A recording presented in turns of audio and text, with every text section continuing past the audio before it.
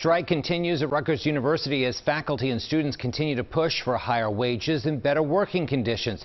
Jasmine Payoute joins us now live from Rutgers Camden campus with the latest on negotiations. Good morning, Jasmine.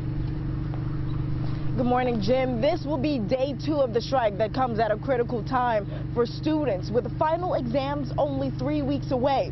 This effort now getting the attention of Governor Phil Murphy as he brought both sides to the State House to find a resolution to all of this. So here's what we know and why they say they are striking. Now, organizers for the 3 unions picketing say the reason they're on strike is to secure better work conditions, health care benefits, and job security for part-time lecturers and graduate students.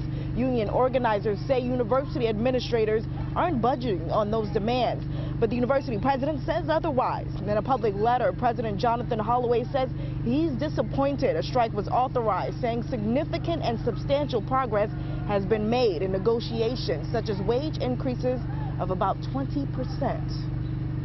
I don't know if it'll be settled quickly. I mean, I think mostly that's up to management. That's up to President Holloway. This has been going on for 10 months. So when people start talking about deadlines, it's hard for us to hear that. We've been bargaining since May.